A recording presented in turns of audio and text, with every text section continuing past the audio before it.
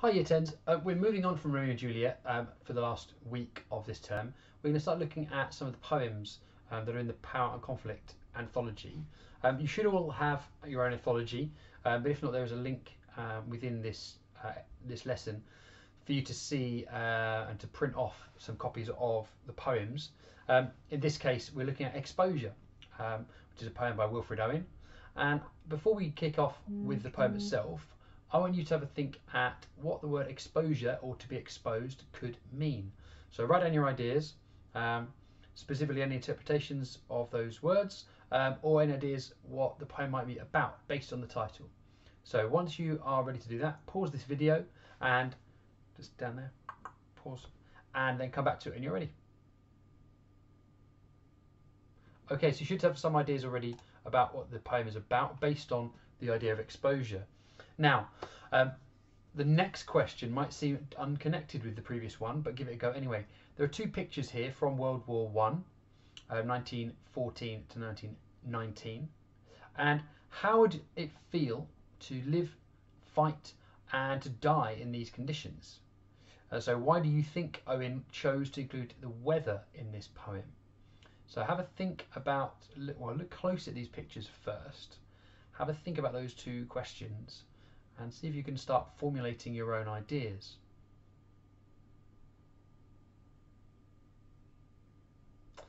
Okay, well, World War I was a particularly difficult time for everybody involved. It was a horrific conflict in which millions of people died. So ideally you should have some idea about World War I already, and some idea of how that would fit into world history, as much as how influential it was on British poetry. So this is Wilfred Owen, and he was one of Britain's foremost war poets. He wrote poems like Dulce et Decorum Est and Anthem for a Doomed Youth. Many of his contemporaries, who were also soldiers in the war, include Rupert Brooke, Siegfried Sassoon, Robert Graves, and Edmund Blunden. So a selection of poets who are considered to be the British war poets. There were some more as well, but those are kind of the key 5 names. So Owen was influenced by the Romantic poets during holidays in Cumbria at the age of 11. And he was an Anglican due to his mother's faith, but became quite disillusioned when he was working as an assistant to the vicar in a place called Dunsdon near Reading, whilst he was also studying at the University of Reading. And before war broke out, so in 1913, he was a private tutor in Bordeaux in France. And he enlisted in 1915 with the Artists Regiment, but was badly injured and returned to the UK to recuperate in a hospital. And while he was there, he made friends with fellow poet Siegfried Sassoon and returned to active duty.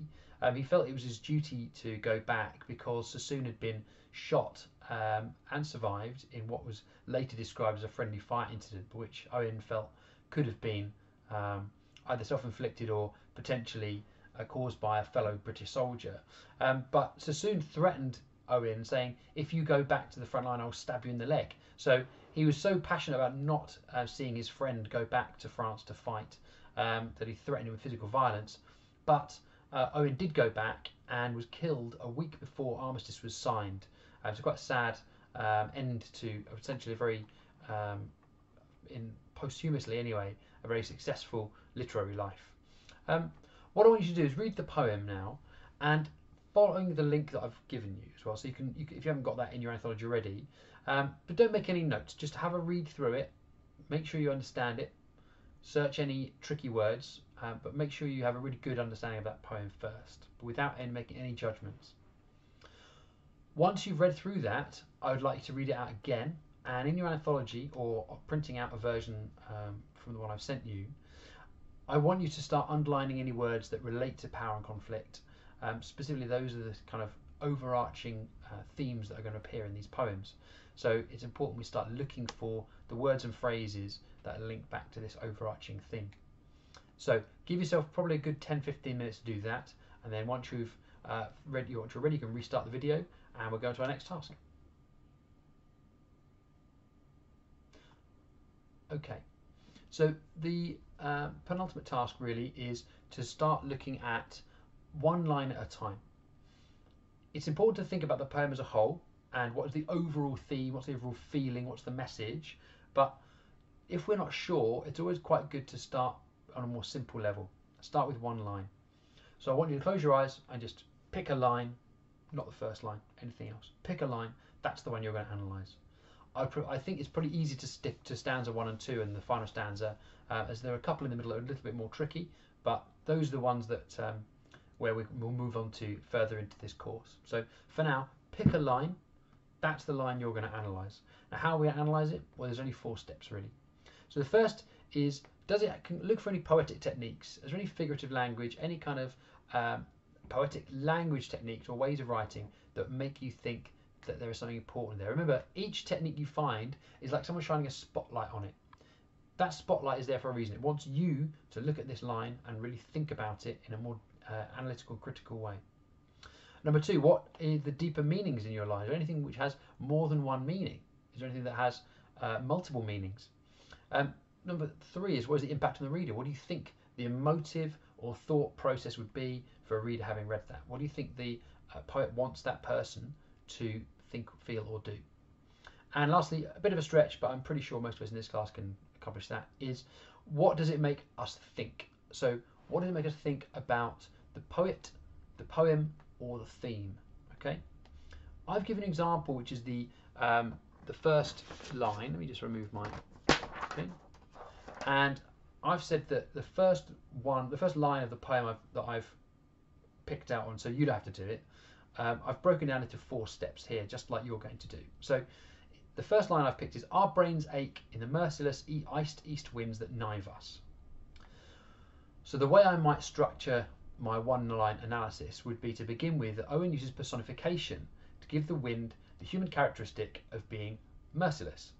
So our brains ache in the merciless iced east winds that knife us. So the idea of somebody kniving you, the verb knife rather than the plural of the noun. So uses personification, so that's my technique, that's a poetic technique, that gives the wind the human characteristics of being merciless. You see, I've used the word merciless in there, as that is also an adjective to describe a person more than an inanimate object.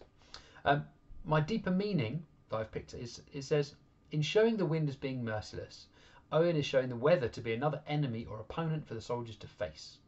So the idea that whilst you might assume that people like soldiers are merciless, in this case it's the weather.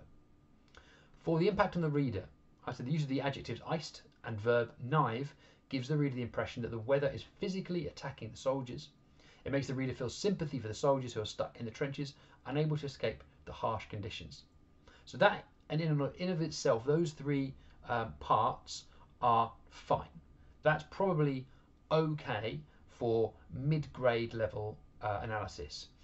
I wanted to go a bit further, but obviously this is the first time we might have encountered this poem, so we're going to do it in a quite simplified way perhaps.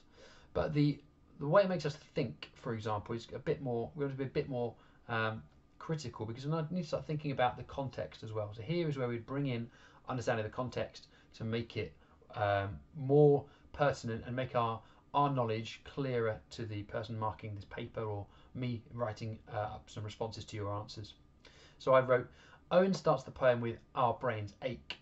This could be read literally, the soldiers have headaches caused by the cold winds. However, it could also refer to the physical and emotional pain the soldiers are experiencing as a result of being forced to fight in World War I.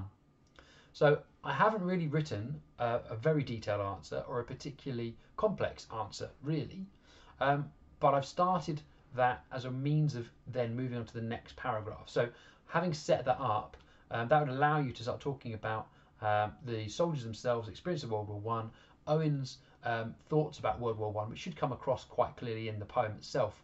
But crucially for everybody watching this video, I'd like to think you've been able to do the first 3 questions relatively well, but you're going to have to do that for your own line now to prove that. So you can all, I think, quite comfortably follow the steps I've put in there, and once you upload that onto Google Classroom, I'll be able to give you feedback as well. So I want you to give this one a go for yourself. Pause the video when you're ready to start, and then when you're finished, restart the video to see what's next. Okay. So you will have had now on your poem, you'll have that one line that's nicely annotated, and that will be your start point really. So I would suggest that after this lesson, perhaps you go back and add my some of the annotations that I might have you might be able to take from my writing to the first line, because it's a really important quote to remember. But from your line, and looking at the poem as a whole now, there are 3 questions I want you to answer in your book. So, firstly, what is the narrator exposed to? So what is it that the narrator, in this case a soldier during World War I, exposed to? And make sure you can find any alternative readings or meanings of that. Question 2 is, what is the narrator's opinion of World War I? Is there anything in there that tells you something that is relevant to creating an opinion? So not specifically just the poet's opinion, but the narrator that has been created, this person in the poem who is telling the story. And make sure you incorporate a quote. It's really important we start using the quotes from the poem to support our ideas. And the third question is, why does Owen end every stanza with either a short statement or a rhetorical question? So what does that really make us think about in this instance? So this is looking at that as a writing technique that's been chosen for a particular effect on the reader. So make sure you can answer all 3 questions in your book, and then if you can photograph these or type them straight into Google Classroom, that would be fantastic. Well, that's it for today's lesson. Hopefully you enjoyed it and have now learned a little bit more about exposure and Wilfred Owen. And next time we'll be looking at another poem in our anthology, and you'll find out what it is very soon. Bye for now.